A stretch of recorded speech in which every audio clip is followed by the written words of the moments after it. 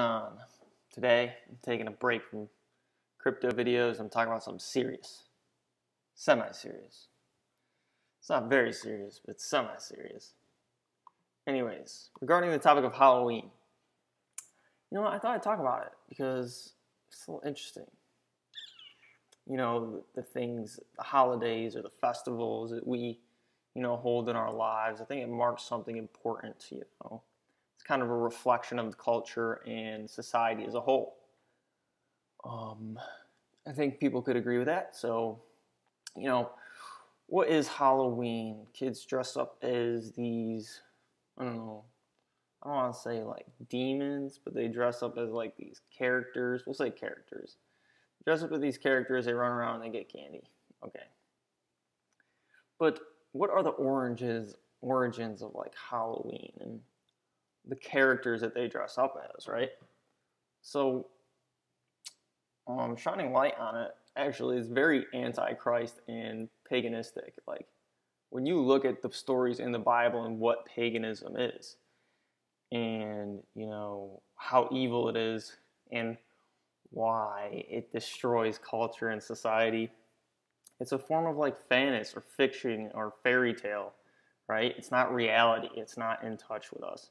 So when you look at like witches and warlocks and skeletons and vampires, like witches and warlocks, there's actually real life people who practice witchcraft and practice magic, and they actually do those things like through a satanic practice, right? So those subjects, when people think that, oh, it's just like kids having fun, let them have fun. They're just dressing up as characters. They don't know, and like, okay, that's ignorant because they don't know. They're putting on a persona that's not actually them. They think they're a superhero. It's like, no, you're not actually a superhero. And plus, redefine what a superhero is, right? Is it someone who's dressed up and is big and strong and can lift things and like, I don't know, defined as like someone who is saving people? But it's not through saving like the physical action, right? It's more about saving the soul, and like that's a true hero, someone who is able to save someone and pull them towards God and like the truth, right? So it goes so much deeper into like the spiritual realm, right? And what do people do on Halloween? They usually dress, well, at least women do dress pretty provocative. That's not even that's not even a masculine thing to say. I mean, that's pretty out there. I think women would agree with that. So, when you analyze it to the T, it's a lot of, so like people dress up as these wicked spirits, right? Like a witch or a wizard or a vampire or a skeleton, right? But they don't realize that those wicked spirits are actually real, right? If there's good spirits, there's also wicked spirits, We're on Middle Earth here. It's between heaven and hell. So when you want to do things like dress up in a character that is not actually you, it's a paganistic holiday. So every October 31st, Americans celebrate paganism. That's just the truth, okay? That's what it is. Obviously, it's not right in front of your face, but of course it's not going to be right in front of your face, okay? The devil is like a snake, right? Very sly, very sneaky. So if I offend anyone with this, like that's your problem. You have to face the truth, okay? You got to dress up as your costume tomorrow or whatever, and you have to go through it. You have to like party, and you have to know that it's fucking not real, okay? It's actually an evil thing. All of it is. And I really don't care if people judge me for believing that or not participating, because, judge and you will be judged. Don't judge and you won't be judged. So it's not my fault Americans are a bunch of idiots, okay? But at the end of the day, it's like I feel bad for them too because they don't know, all right?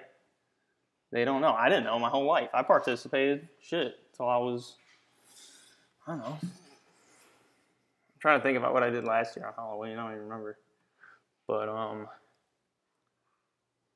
yeah.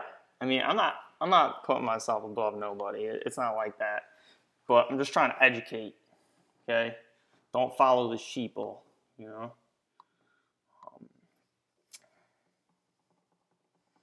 And it's one of those things where it's like, oh, it's not a big deal. Like, it's not a big deal. It's like, yeah, okay. No, it is a big deal. When you're dressing your child as a demonic figure or a wicked spirit, like, it reflects your spiritual holiness and your, it's very critical in your life, you know? Because, you know, you live once, but you die. You're dead forever, right? And if you die with Christ, you never die, right? So you live forever.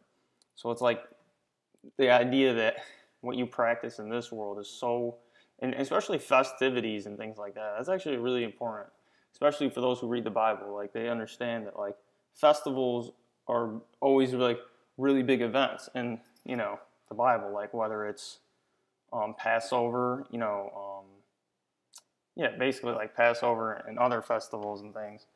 But you know, whenever characters would hold festivals, they would be big events, and you have to be ritually clean for them. And it's like it's just it's not that ritually clean and all that shit. It's not that important because like you know that's what we were told. It's just not that important. It's more important to be like a good person. But like things like paganistic festivals, you know,